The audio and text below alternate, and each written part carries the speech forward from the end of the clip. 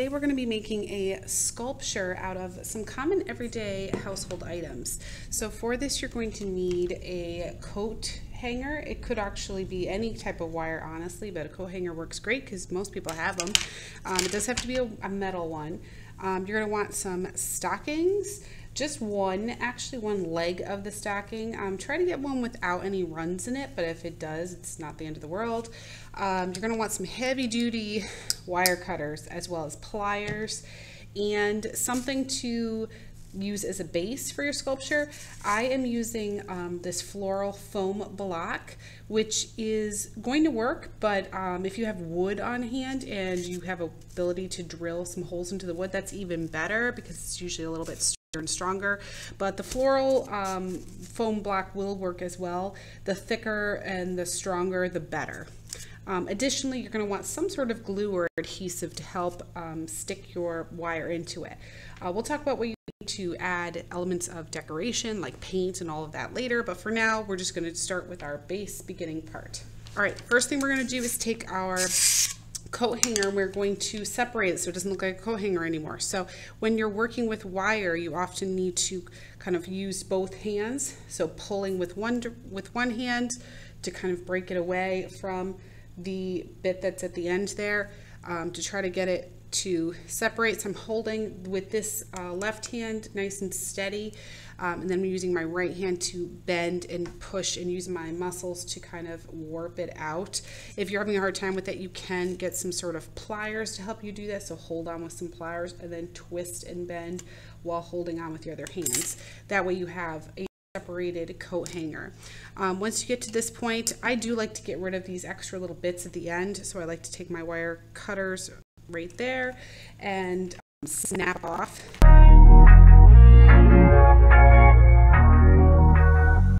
So I'm going to start turning and bending this into something of an interesting shape, hopefully. You don't have to have a solid, complete plan. You can use your own hand muscles to do this. You can use some pliers to help brace and hold it while you bend with one hand so that it'll stay in place. You can also use the edge of a table or anything, a bench, something that's heavy that you don't have to worry about hurting with the wire. I'll show you how to do that real quick too.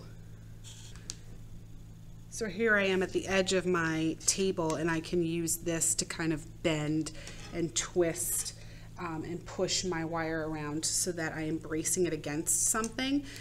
Think about different directions. You could have a really simple shape, or you can have your wire go from one end to the other. It can bend back and forth a couple times. Just think about the sort of shape and the direction that you're getting from it and try to create some interest and movement with the wire. You are going to want the ends to be equal. So right now this one end is a lot longer than the other. I do need them to sort of come together and meet at the same point so that when I put them in the block, they'll go down at sort of the same level. We don't have one that's going all the way through the block and then one that's barely going through it. So I do have to make some adjustments. So this part is going to take a little time to kind of bend and warp and manipulate until you get the shape that you think would look the most interesting. So really take some time to look at your shapes that you've come up with and kind of decide what you think is going to look good and what you think you want to change or alter.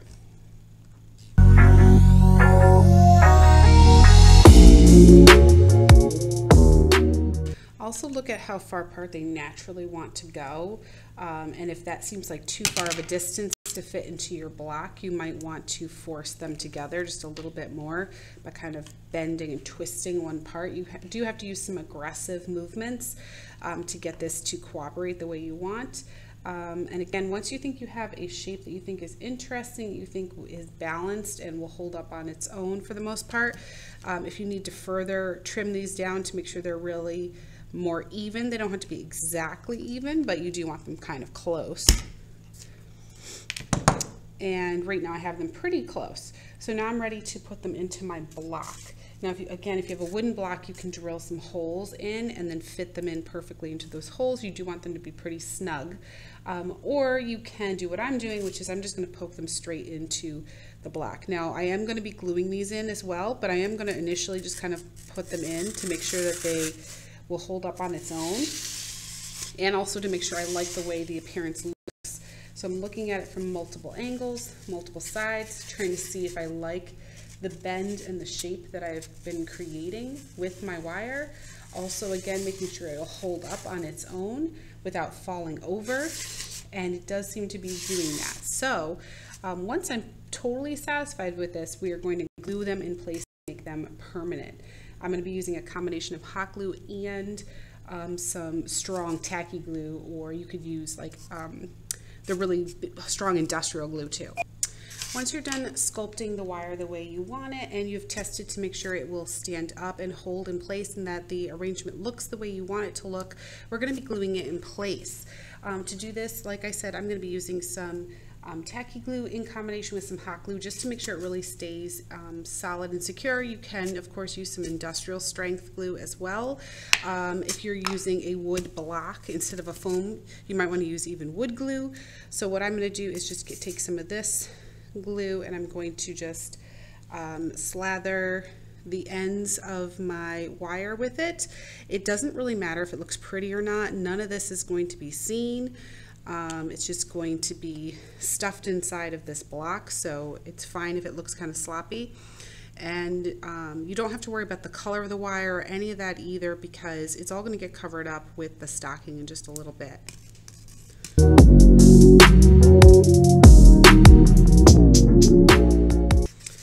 Once I've got the glue on, I'm going to add a little extra hot glue at the base here just to make sure it's extra secure. Again, don't worry about how it looks. No one's going to see this part. It's going to get hidden, so totally fine. You definitely want to push it down so it's in that block very securely, but it doesn't need to go to the very bottom of the block either. Now, once again, once it's in here, you are going to want to re-examine and make sure that the shape of the sculpture is what you were hoping it would be, that you like the height of it, you like the angles and the different directions that it's taking. And once again, once we do our stocking step, this is going to not be something you can change very easily. So let this glue set and dry, and then if at that time you want to alter or change the angle of it just a little bit, you totally can. Now we're ready for the next step, which is to add our pantyhose to the sculpture. So what you're going to need to do is take a one leg of the stocking, and you're going to want to make sure you cut it off so you still have the toe end. That's important because that's going to be at the top. And you're going to need to scrunch this up. So there's a couple ways to do this. If you've worn stockings before, you might have some experience with this, putting my thumbs on the inside and then using my other fingers on the outside to scrunch it down on either side until I get to the toe. That's one way of trying to reach the end. The other is to take your hand and gently stretch it all the way in until you get to the toe end, and then just use your fingers to scrunch up the rest of it to the top. And again, making your thumbs on the inside so you're right at the top of it. Now what I'm going to do is find the top of my sculpture here, and I'm going to stretch my stocking over right at the toe at the tip of the wire here. And I'm going to slowly and carefully stretch it completely over the wire as it's bent. It should stay in place pretty well since we glued it in, and I'm going to be very carefully putting it in. So now I can start to see the shape of the sculpture and the way it's going to take form and take shape. If there's anything you want to change about it at this point, you can very gently try to bend and twist the wires around to try to modify it, but it is kind of tricky to do. So that's why you want to make sure you've made those decisions a little bit beforehand, and there's not too much we can do to fix it once it's kind of secured in this position. So definitely make sure you've kind of thought about this before we get to this part, because as you can see, I'm trying to bend and twist it. It's not really wanting to move on me since I glued it into place. Now, once I have it covered here, this part's important. We're going to be stretching this over the entire block now. So I'm going to really try to stretch it out carefully and try to get it to stretch over the entire edge of the block, being really careful to not let it rest too hard on the wire by itself. because I don't want it to pull and alter where my wire is going to be in the black. So work with one corner at a time, and this is why it's important to make sure you have the very bottom of it. If you're using the block like mine where it's a foam block, it might crumble and crush a little bit. That's really okay. It's not going to hurt anything to have the edges get a little crumbly. But I'm really trying to pull it tight here. I'm kind of bracing the end here against my stomach, so against my body here, just to give it some leverage. If you find that it's not stretching over very easily, you're not able to get it all stretched out, you might even consider cutting your block. Maybe your block is too wide and long, so maybe you want to kind of do that. What I'm doing right now is I've got all this extra gap here, and I don't want that, so I'm going to be grabbing from that gap area, and I'm just sort of trying to pull it over the edge. Everything I'm doing very slowly and carefully, so that I'm not, one, not tearing the stocking, but two, I'm not going to like ruin my block or anything either. So it takes a little finesse, it takes a little effort, a little bit of time to get this step done.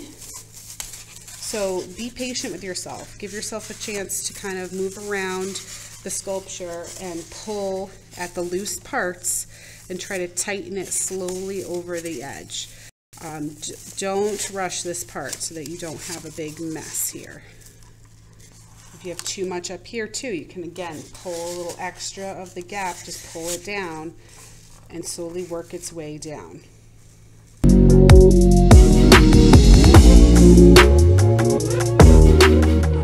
If you pull too hard, you might end up with a run in the stocking. Again, that's not the absolute end of the world. It's not ideal, but it's not going to really totally alter everything, because we are going to be painting over this, and we are going to be adding some elements that's going to kind of hide some of that. So if you're struggling a little bit with that kind of thing, don't worry too much. But the tighter it is, and the more taut you pull it, the nicer the angles are going to look. As you can see, it's starting to really take some nice shape now, especially down here. It's kind of coming out into this beautiful curve here. And that's just because I keep pulling and pulling until I get it kind of the tightness that I'm looking for. So keep on pulling. Don't try to trim off any excess. You're going to have all this excess at the bottom. That's fine. Just leave it. We'll trim that stuff later in the process, not right now. So don't worry about it. Take your time.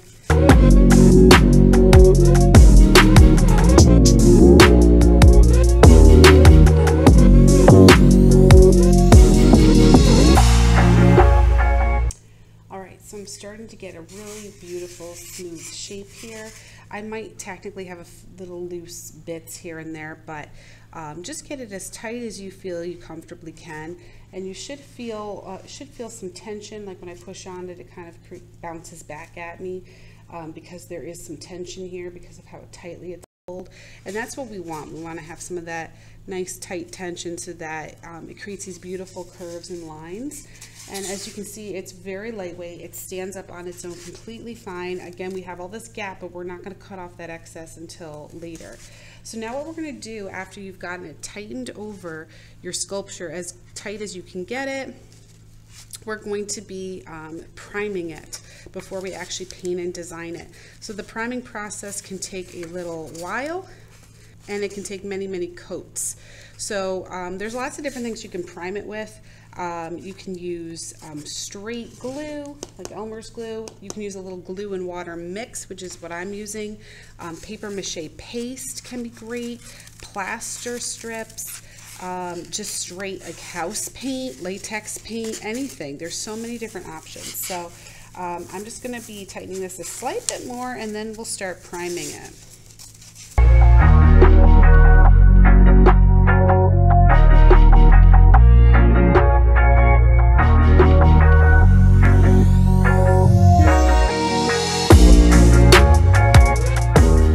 Pretty happy at this point with the tension that I've created here. I feel like we've got some really smooth, beautiful shapes here with my sculpture, and I'm ready to prime this.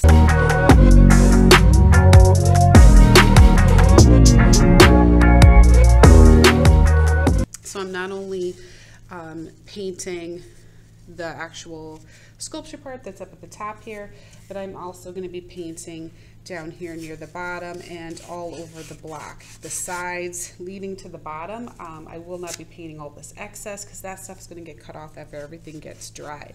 So just take a little time now to paint your sculpture with your liquidy glue or your paint or your gesso or whatever material you decide to use to kind of help prime this sculpture.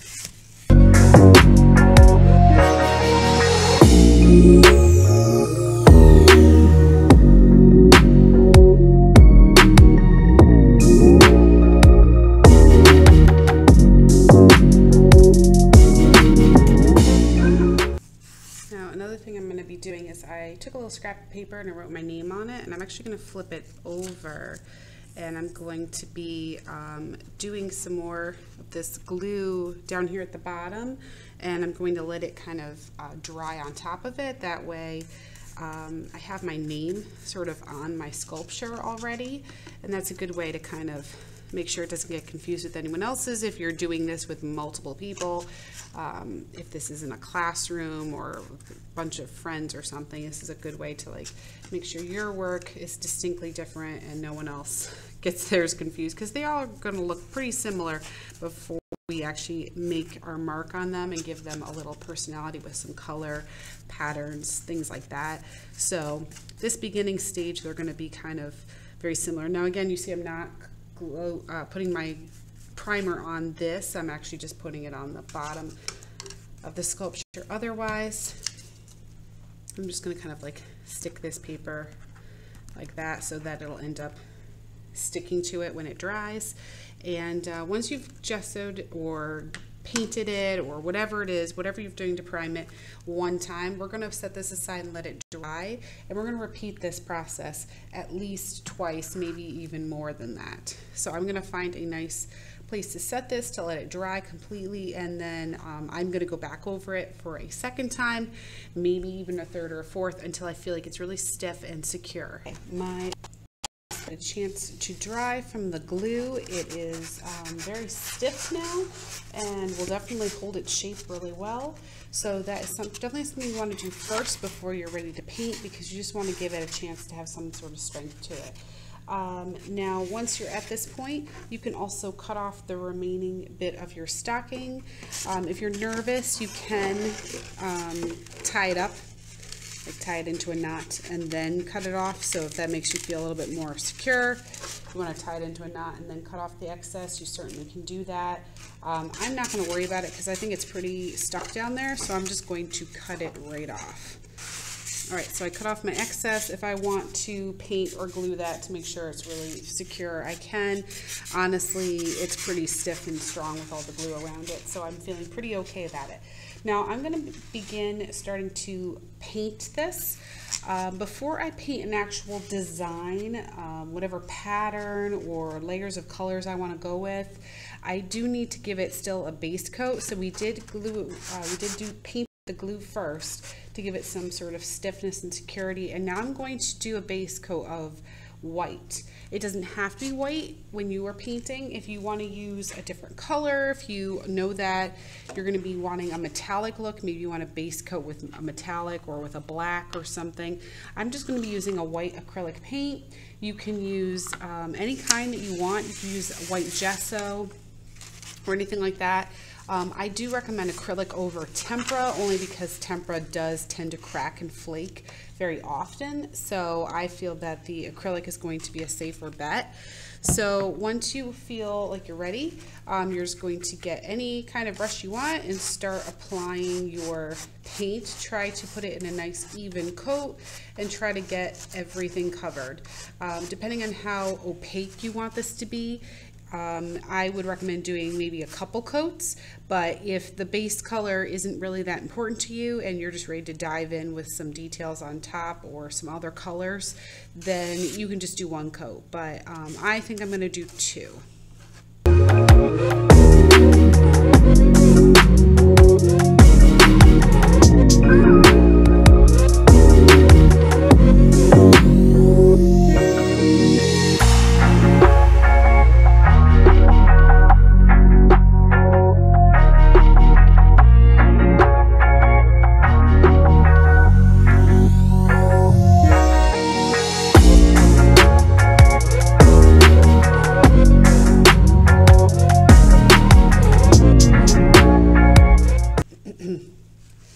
Alright, so I went over my entire sculpture one time, one coat of the white acrylic paint, just as a base color. Now if you have no idea what your plan is going to be for your painting, I do recommend a white as a base just because it's very crisp, clean. It will also be great to put literally any color against, and it'll make it a little bit more vibrant and saturated. But if you do have a plan ahead of time, you know you're going to use a black base, a blue base, a metallic base, then you can go through it with that. I just think if you don't know, then I would say go with something neutral like the white. This does look a little streaky. I can see that it's a little bit streaky in some parts and kind of lumpy in other parts. I might go over this with a second coat just to even that out, but I am going to give this a little bit of time to dry before I do my next coat, and then we'll talk about designing and adding that final touch, that final element to our sculpture. Okay, so I have done 2 coats of the acrylic white paint, so you can see that it's a really nice solid white color, a great base for any details or painting or drawing or anything I'm going to be doing to it. If you need more than 2 coats, fine, but I think usually for the most part 2 coats will do. And then now you're ready to start designing. So my recommendation is to, before you actually start painting the actual project, is to go in with a little bit of a plan. So you can free draw your sculpture on a piece of paper and sort of sketch out what your ideas are.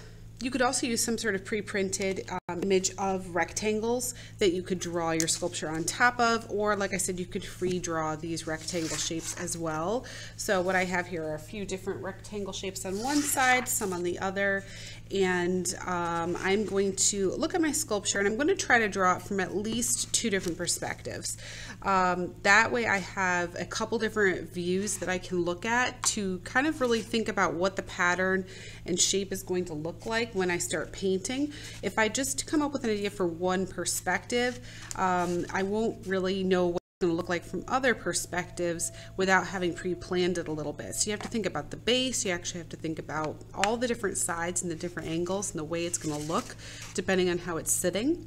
So what I'm going to do is I'm going to position my sculpture in a similar position as one of the rectangles that I've pre-printed out or that you could draw yourself. And I'm going to draw sort of the lines and the shapes that I'm seeing. I'm going to really focus on the line that has been formed from the wire, and then I'm going to try to create the line on the opposite side and just do my best to kind of get a similar shape. So that's what I'm going to do right now.